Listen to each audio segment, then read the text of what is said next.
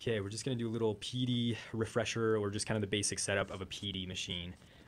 So we got ourselves, I just made some generic orders here.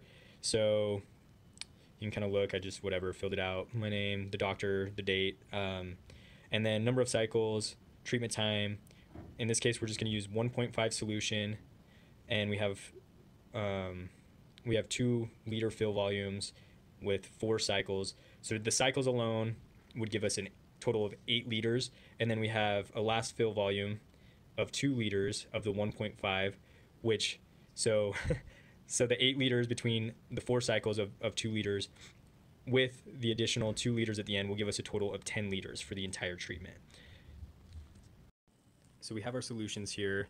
So we have the 1.5 dextrose, and these are 6-liter bags. So we have 1 bag, 2 bags. So altogether, obviously, that's 12 liters. So we don't need all 12 liters. We're just going to use 10 liters, but we'll get this set up. So to turn on the machine, I already have it plugged in. You come to the back, flip the machine on. It should start going. There we go, and it's kind of crazy in the camera there. Okay, so it's turning on. So it's telling us to press go to start. So before we press go and load the set, we're actually going to look at the settings to make sure that they're set properly. So we go in here, arrow down, change program, hit enter. So it's telling us what therapy, so CCPD, that's what we want to do. So we're good there. Total volume, it says 12 liters, 1200 mils. Remember on ours, it was actually 10 liters. So we're gonna hit enter, and we're gonna arrow down. I'm just gonna press and hold. Oops, went too far. So we got 10 liters now. Now arrow down again. Therapy time, 10 hours. Again, 10 hours, so that looks good. Fill volume, 2 liters, and fill volume right here, 2 liters. Last fill volume, 2 liters. Last fill volume, 2 liters. Dextrose is the same. So in our case, they're all bags are 1.5, so that's correct. If they were different, you would click this and say that they were different. But we're gonna keep it the same. Weight, the units is kilograms, 45 kilograms. So yeah, you can put the patient's weight in there. At this point, if we arrow down, it's not gonna let us go any further. And so in order to get back to the main menu or whatever, we're actually gonna hit the stop button.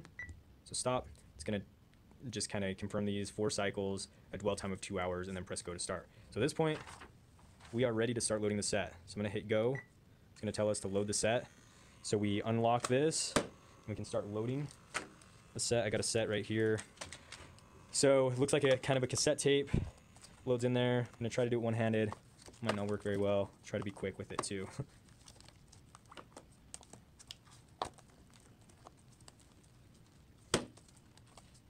Okay, so you get that in there, so it fits. It only fits one way, and this will actually lock down into place. So at this point it says load the set, so we hit the green go button, and it's gonna start doing some tests. So we have the set over here, it's loaded, and so at this point it's doing its test, and we can connect to the bag. So just free up my hands, I'm going to just throw this right here using a CRRT machine. Tell me, and now I'm gonna load everything on here. So set's loaded. So we have our lines here. So this actually will connect on here. And the easiest thing to do is to go from right to left. So starting on the right one. So the right one, hopefully it's still right for you. So the right is our toilet. So this is gonna go to the toilet. You can tell it goes to the toilet. It has a different cap than all the others, and we'll show you what the others look like, but it's just a clear plastic piece. And so there's a bunch of different ways to connect this to or not connect it to the toilet, but to hook it up by the toilet. I can kind of show you one way. You can kind of figure your own way out. I'll get it connected.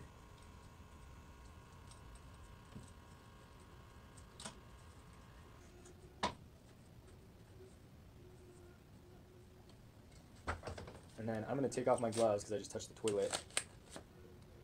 Okay, I took off my gloves. I just put some new ones on, but now I'm just gonna throw at least a piece of tape on where I put that on the toilet, just so. So we got the line going from the machine to the toilet. a lot of times you'll tape it to the ground. I'm not going to do it right now, just so the patient's not going to trip on it when they're getting up to go to the bathroom.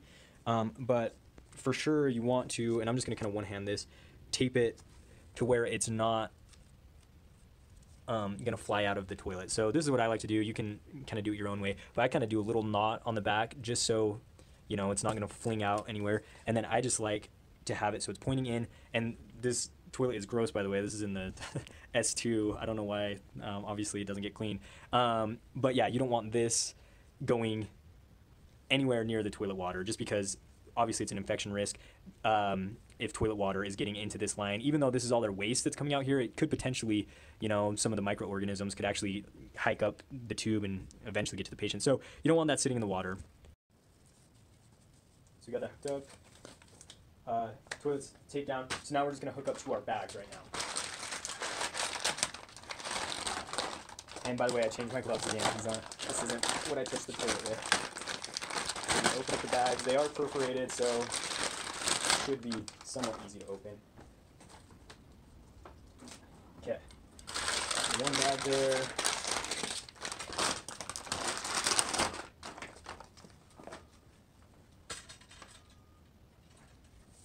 And our second bag. So we got our 2 bags, 12 liters total. Again, our treatment is only 10 liters. So we took the first line, it went to the toilet. Our second line, which is this red line, the easiest way to remember, red goes to the heater. The heater is on the machine. So we're going to connect this red line to the bag here. And you want to keep it as aseptic as possible, keeping it clean. And this just screws on right there. So it gets threaded on. And then our next line, our white, is what's going to be our second bag. So our hanging bag here is going to be the white line.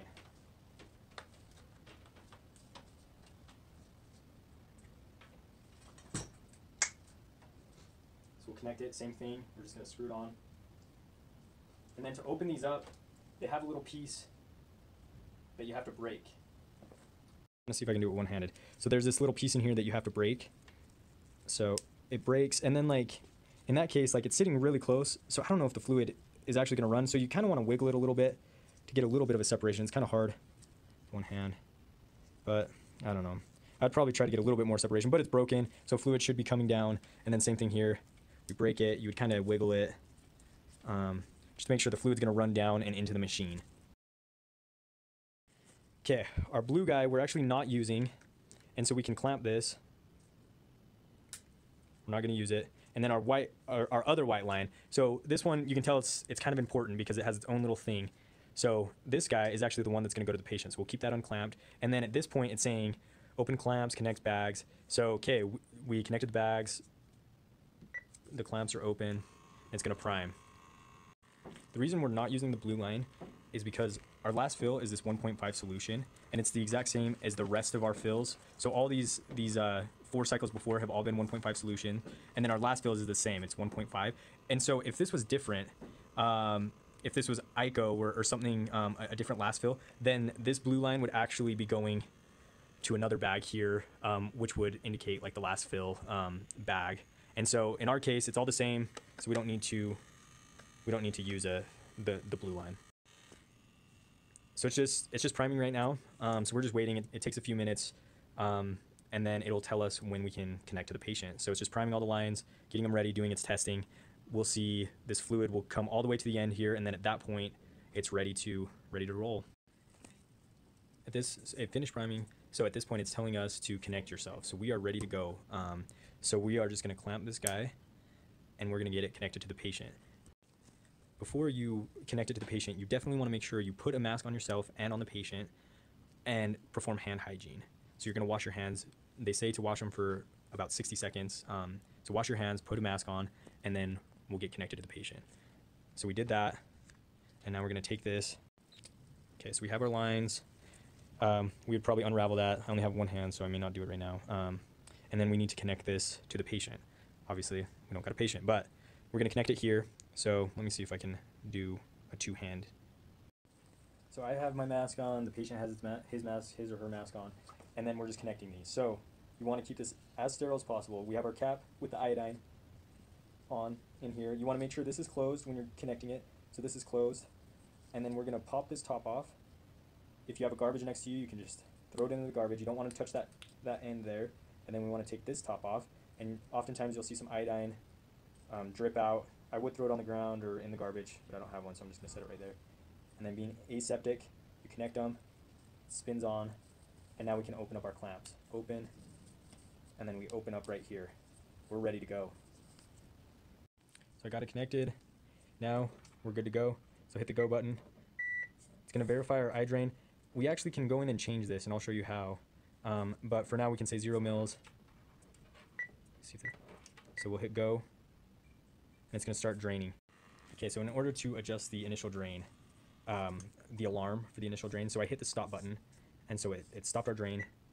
So we're going to go into not change program, but make adjustments. So we go into make adjustments.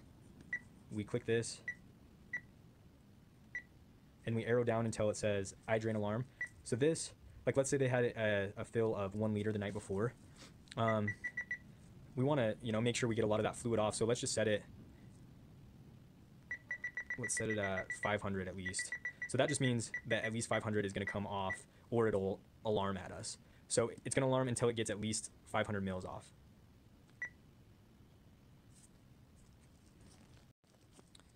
And then at this point we're good to go again. So we can hit the stop button to get out of that, and then hit go, and it's going to start back up. It's going to start the initial drain, and then it'll eventually switch over into a fill.